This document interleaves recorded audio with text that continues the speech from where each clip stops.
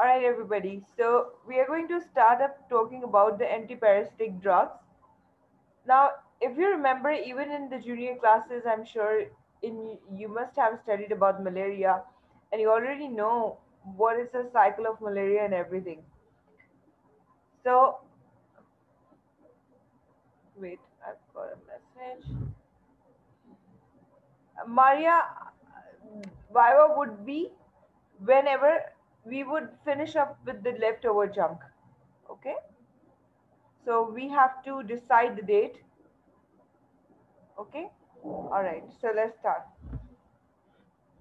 So these are the infections which are caused by the parasite, and today we'll be focusing on anti-malarial drugs. Tomorrow, inshallah ta'ala, I will try to finish up a big chunk of this topic so that we would be over with drugs that are causing infections. Oh, sorry, drugs that are treating infections very quickly. Okay, all right.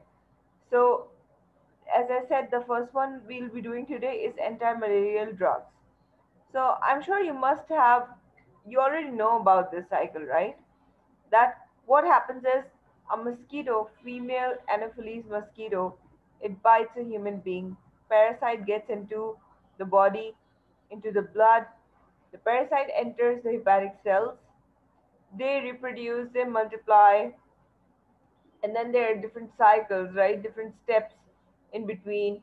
And then there's merozoite stage, where actually they at this stage the mature liver cell, it ruptures, and as a result the parasite is released into the blood, right?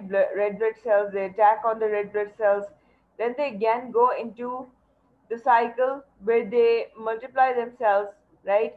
And then they rupture. Now when they rupture, I'm sure you all know already that here at this stage they are differentiated into male and female gametocytes, and then they are being sucked up by the female Anopheles mosquito, and then inside the gut wall of the uh, mosquito, it reproduces, the parasite reproduces, right?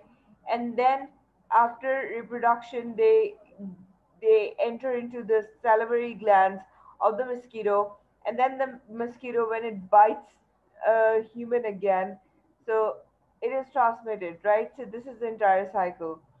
So in the primary state of infection, sporozoites are injected into the host by the female mosquito. Okay. In this pre-erythrocytic stage, the sporozoites are resistant to drug therapy. So the sporozoites migrate to liver and then sporulate um, later on. Okay, so the merozoites that emerge infect erythrocytes, where asexual division leads to cell lysis and causes clinical symptoms. So in um, P. vivax and P. ovale, the merozoites released can reinfect other RBCs, reinfect the liver, or differentiate into sexual forms, that is gametocytes, that can reproduce in the gut of another female mosquito, as I've just said. So, elimination of parasites from erythrocytes and liver requires multi drug therapy effect as a cure. Okay, so this P. malaria and P. falciparum differ from the other plasmodium in that the merozoites cannot reinfect the liver to reproduce a secondary exoerythrocytic stage. They lack a tissue reservoir that makes therapy somewhat easier. So when we talk about therapy, okay, so the first drug that I'm sure we all have heard of multiple times is chloroquine. So chloroquine concentrates in acidic parasite vacuoles, raising their pH and inhibiting the activity of heme polymerase, which converts host hemoglobin toxic byproducts to non-toxic poly, polymerized material. So, chloroquine is used for the control of acute recurrent attacks, but that is not radically curative. So, it is effective against all plasmodia. For chloroquine resistant plasmodium, quinine sulfate is used. So, pyrimethamine, sulfadoxine, doxycycline, quinidine, or clindamycin may be used as an adjunctive therapy. So, in prophylaxis, chloroquine is used to suppress erythrocytic forms either before or during exposure. Then we have uh, primaquine. It is added after exposure to treat exoerythric forms in region with chloroquine resistant strain, mefloquine or atovaquone progunanil is used for prophylaxis. So, doxycycline, an antibiotic, is used when multi-drug resistant to P. falciparum is prevalent. Chloroquine is also occasionally used in rheumatoid arthritis for anti-inflammatory action and as an alternative with amitin for amoebiasis that we'll study later on. So many species of P. falciparum are resistant to chloroquine. Artemisin analogs are now widely used instead. Rarely, hemolysis can develop in glucose 6 phosphate dehydrogenase deficient persons, so pruritus is common. Rapid parenteral administration or a single high dose may be fatal. Then we'll talk about primaquine. So, in combination with chloroquine, primaquine is used specifically to eliminate liver hypnozoites after exposure to PVVAX or POVAL for terminal prophylaxis and cure from malaria. It can be also used for prophylaxis before exposure, so when other drugs are ineffective or unavailable. Primaquine is not given parenterally because of severe hypotension, blood, dyscrasis, or or arrhythmias may rarely occur. Primaquine can result in intravascular hemolysis or methemoglobinemia in African Americans or dark skinned Caucasians with glucose 6 phosphate dehydrogenase deficiency. Due to the relative deficiency of glucose 6 phosphate dehydrogenase, use of this agent is not advised during the first trimester of pregnancy. Then we have quinine and quinidine. Quinine is active against the erythrocytic stage. It is primarily used to treat chloroquine resistant P. falciparum, often in combination with doxycycline. Quinine has a low therapeutic index, so this agent produces curare-like effects on the skeletal muscles. What is curare-like effects? Can anybody tell me? I'm sure you must have studied that in the last year actually.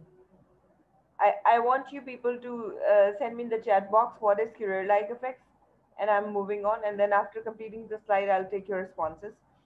So, and it can cause headache, nausea, visual disturbances, dizziness, and tinnitus. Tinnitus is like it's a sound that is there in the air. Okay, so the that kind of sound. Okay, a sharp sound in the air. Okay, anyways, hypoglycemia, which can be fatal, and rarely hypertension may also occur. Guys, I don't have any responses yet. What is curare-like effects.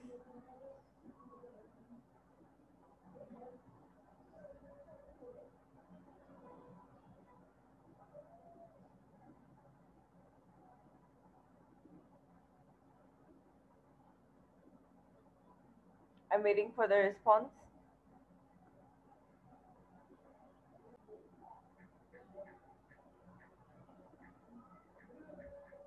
So basically, um, its action was to prevent acetylcholine, okay, and it would it would lead to paralysis, right?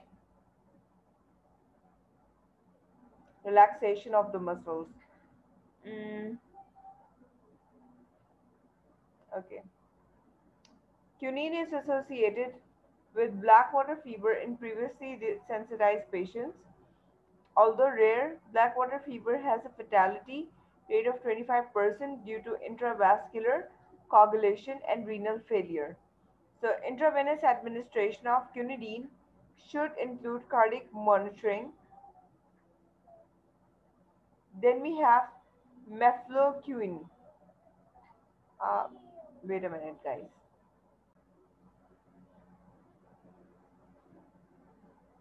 Okay. So, it is used for prophylaxis and the treatment of chloroquine resistant pre-falciparum and with chloroquine for prophylaxis against PVX and POVL. It acts specifically on the erythrocytic stage of infection for eradication of uh, falciparum, and it is used for with artemisinin for eradication of POVL and PVX. It is used with primaquine. So mefloquine causes GI disturbances at therapeutic doses. Seizures and other CNS manifestations are also seen. So, use of mefloquine is contraindicated in patients with epilepsy or psychiatric disorders and in patients using drugs that alter cardiac conduction. Then we have atovaquone and its combination with progunanil. So, atovaquone inhibits electron transport to reduce the membrane potential of mitochondria. Resistance develops rapidly in this case. So, co-administration of atovaquone with progunanil is effective for the treatment and prophylaxis of P. falciparum. The mechanism of antimalarial action of proguanil is uncertain. Its metabolite, cycloguanil, selectively inhibits plasmodium dihydrofolate reductase or uh, thymidylate synthase to inhibit DNA synthesis. So these drugs are generally well tolerated. Adverse effects include GI dysfunction, headache, and rash. So atovaquone is used as an alternative treatment for um, P. pneumonia. Okay. Then we have pyrimethamine. So, and its prodrug analog progunanil. It inhibits dihydrofolate reductase of plasmodium at concentrations less than that needed to inhibit the host enzyme. It is used in combination with sulfadoxine, a sulfonamide with similar pharmacological properties in combination with the drug um, Fansidar. So, pyrimethamine is associated with megaloblastic anemia and folate deficiency at higher doses. Antibacterial agents, so such as sulfonamides and sulfones, are particularly important in the prophylaxis of chloroquine-resistant strains. So tetracyclines and doxycycline are used as short-term prophylactic agents in areas with multi-drug strains of Plasmodium. Then we have artemisinins. So it is the active agent of a herbal medicine. It and its major synthetic analogs, artesunate and artemether, are now widely used in a variety of combination treatments depending on the region of the world. So these are standard therapy to treat P. falciparum. These agents are rapidly metabolized to dihydroartemisinin, which has good activity for the initial treatment of the erythrocytic stage of P. falciparum infections. So adverse effects include GI disturbances and rarely allergic reactions and anemia. Then we have uh, lumefantrine, the mechanism of which is unclear, is used as first-line therapy to treat erythrocytic stage of P. falciparum, but only in a combination preparation with artemether. Its adverse effects profile is relatively unremarkable. Thank you so much, everybody. I can understand today you guys had your exam and you all must be tired right now.